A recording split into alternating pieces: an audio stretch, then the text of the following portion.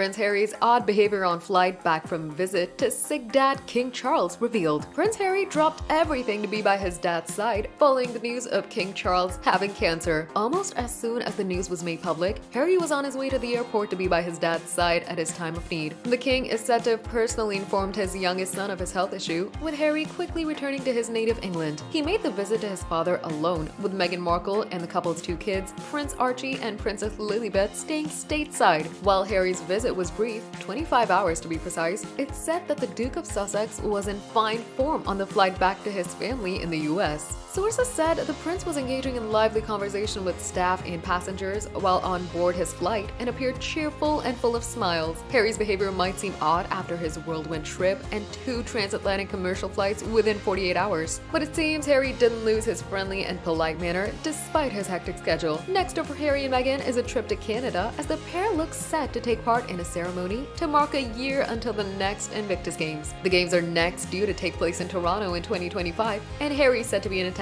at the launch event from February 14th through February 16th. After that, it's thought that Harry will once again return to the UK as part of a 10-year celebration of the Games, which he initially set up in 2014. He's tipped to return in May, with celebrations due to take place at St. Paul's Cathedral.